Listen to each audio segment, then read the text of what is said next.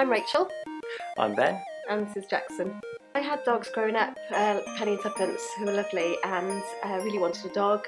Ben was more of a cat person, but kept going on about having a dog, and we became friends of Cardiff Dogs Home on Facebook. So they put up dogs that are available for adoption on there. And we're actually on holiday in Brixham where we saw a couple of dogs that we really liked. And Ben came home earlier than me because he had to work, and so we went to check out if the dogs were still there. I didn't know about this one called Bones, and it was lovely.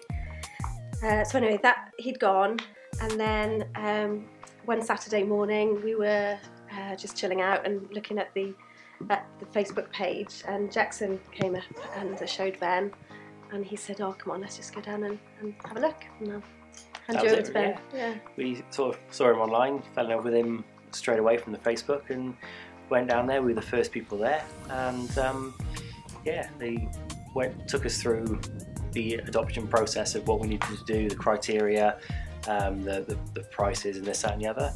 And yeah, that was pretty much it. It was very, very easy, and all the staff there were lovely. Yeah. And within a couple of hours, we had the little one. Hey. It was brilliant. I'm actually allergic to dogs, so when we went over to meet him, I kind of put my face in its fur just to see if I was allergic, which I was a little bit, but not too bad, so it's fine. And yeah, they were absolutely brilliant. They really looked after us, you know, took us through the whole process with ease, and it was really straightforward. So how are you getting on with Jaxon now? Really well, yeah, really well. He's a really sociable dog, very, very nosy. He's a bit like me in some ways. He doesn't like getting up in the mornings. He's very lazy when it comes to the mornings, and he's also a bit hyper as well. But then he's calm as well at the time. So if anyone is thinking about adopting a dog from Cardiff Dogs Home, how would they go about that? Get in touch with them, and the Facebook page, the Friends of page, is fantastic because it shows on there the dogs that have come in, and they're really good at updating that very regularly.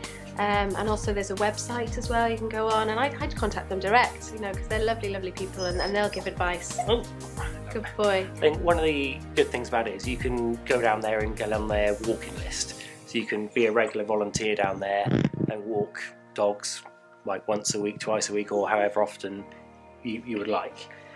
So that's a good way of getting in there, as well as joining the Facebook page and all that. And yeah, you just sort of go down there, have a chat with them, and they're so nice and friendly. You can just walk in there and they'll run you through everything.